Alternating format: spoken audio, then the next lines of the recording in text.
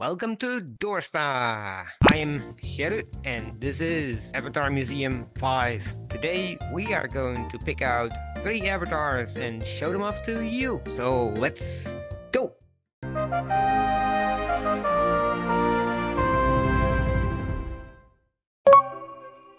This is my number 3 pick. The reason why I picked this one is because I know that the creator of this, Blastor, is actually working on a project to make more armor outfits like these for other avatars. I can't say which one, so yeah, too bad. But this is Sheru. The avatar's cute, but I really like the armor on this one. I'm actually considering buying it to put it on other avatars. So there we have it, number 3.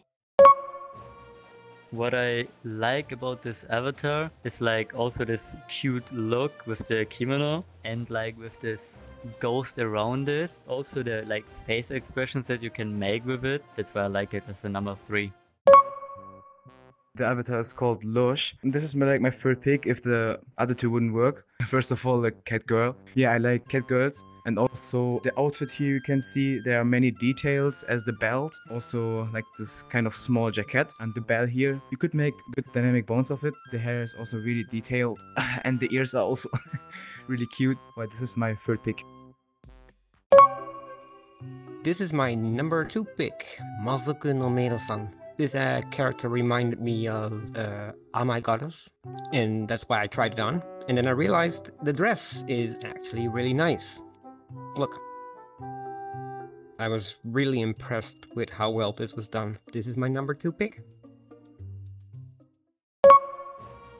So I'm a person that really like looks, before I like pick an avatar for my favorite, I really look at good like expressions that you can do with your controllers. And I also like the look of this avatar. It fits perfectly with like the cat ears and the tail. That's why I like pick this as a number 2 for me.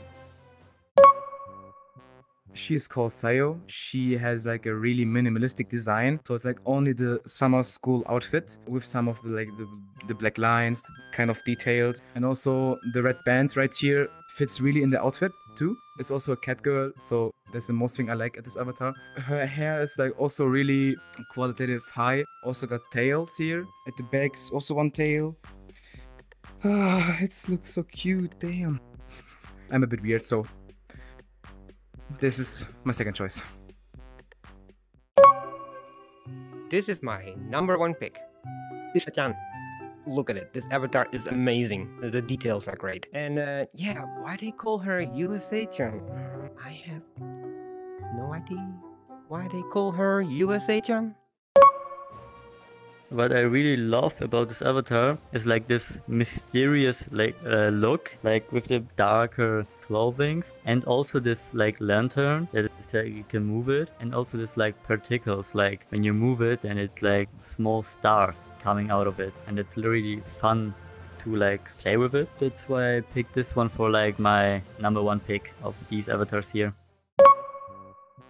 Definitely favorite avatar in this world. As you can see, like it's a vampire first of all, so I like these kind of vampire avatars, and also like this little teeth here in the mouth. Oh my god, I love it. And also her outfit is having dynamic bones, so it looks really realistic, her skirt. I love it. And also her hair is like really detailed. The tails are also really high quality, so that's basically my favorite avatar because of these reasons.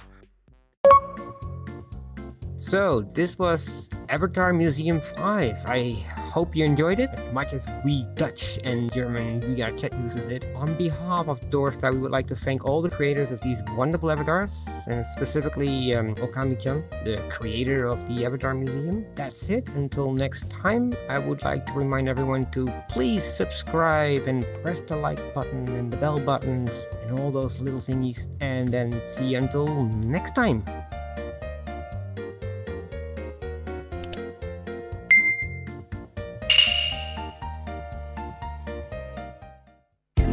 Thank you for watching, I hope you enjoyed this video. If you like it, please give us a comment and subscribe our channel. See you in next video!